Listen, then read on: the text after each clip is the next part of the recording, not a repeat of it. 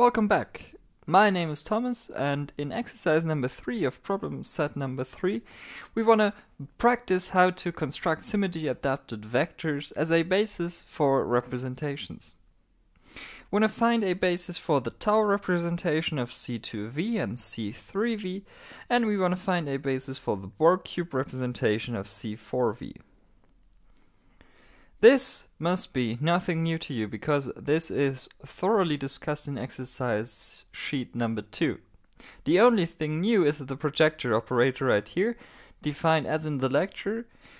We take the dimension of the irreducible representation times the average over the character times the symmetry operation.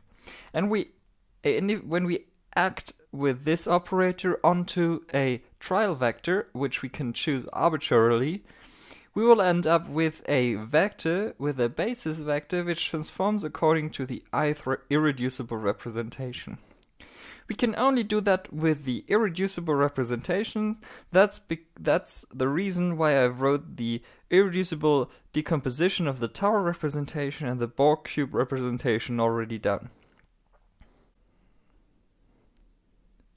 We can construct the trial vector arbitrarily, and for the simplicity we start off by taking the trial vector which contains 1 as every point of the vector.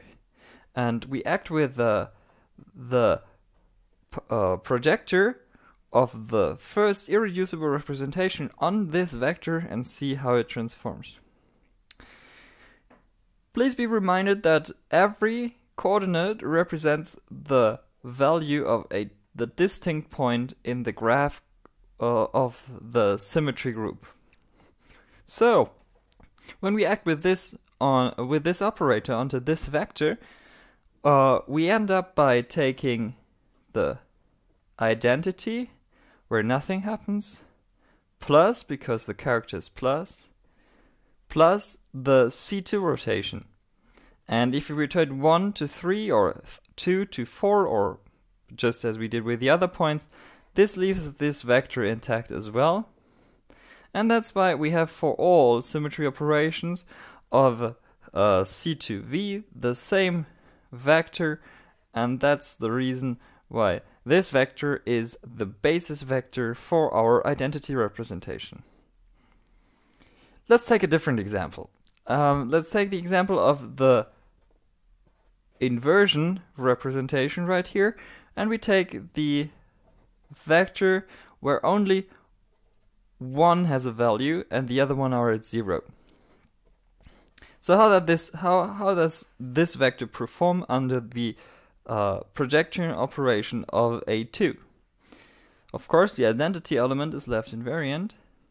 Then we have a plus 1, and we rotate by 1/2. That means this 1 right here ends up over here. That's why we have 1 zeros and then 1 at position 3. Now we have minuses for the mirror elements, and the first mirror element is the mirror plane X, so 1 ends up at position 4, and when we mirror on the y-axis, 1 ends up at position 2.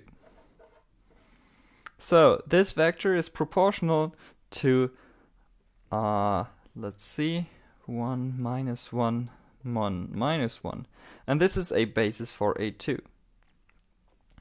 Let's do the same for A3, and for simplicity we take the same trial vector.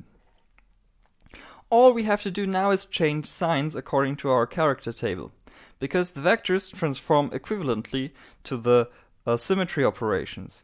So the first vector we have a plus, then we have a minus, then we have a plus, then we have a minus. So this plus is this plus, this minus is this minus, this plus is this plus, and this minus is this minus, and this is B1, I'm sorry, and this leaves us with 1 minus 1 minus 1, 1.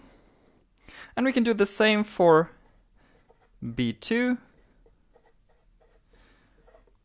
which yields 1, 1, minus 1, minus 1. So our basis for the tower representation is the basis for all 4 irreducible representations of the C2V group. These basis vectors are this vector, this vector, this vector, and this vector. Let's do it a little quicker for the next one. So we act again with the projection operator of the identity representation on a vector which is always 1. This yields again with the same calculation as above that this vector is indeed the basis for the identity representation. Now let's move on to the E representation. We take again the vector which is 1 at position 1 and see how it transforms. We take 2 times the identity, and then we take, again here's the character minus 1, minus the rotation in one direction, which moves the 1 to the bottom, and the other rotation to the other direction, where the 1 moves over here. So we see that this is proportional to 2 minus 1 minus 1. Now we know from the lecture that if we act with a different symmetry operation, let's take C3, on that vector, we end up with the linear independent vector, and this is the second basis vector, and you can see that it's always rotated again 1/3. So this and this are our basis vector with the identity basis vector for our tower representation of C3V. Let's move on to the Borg cube representation. Again, you might imagine the basis vector for the identity representation is again the vector which contains only 1s, and this is indeed correct.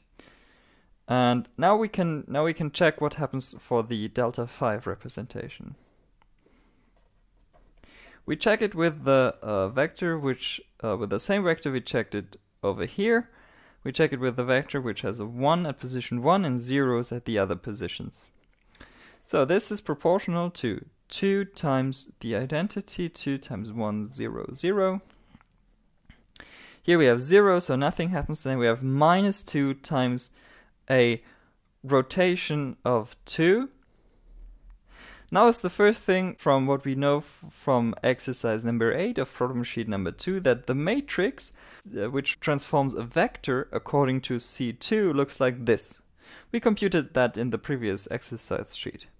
So we transform this vector according to this matrix, which gives us, let's see, minus 1, 0, 0. And now we have the character of this is minus 2, and this leaves us with a vector proportional to 1, 0, 0. Now we can act again with a different vector on it. We take a different matrix right here. I selected sigma xy, and we act with sigma xy onto that basis vector, and this yields us the second basis vector, namely 0, 1, 0.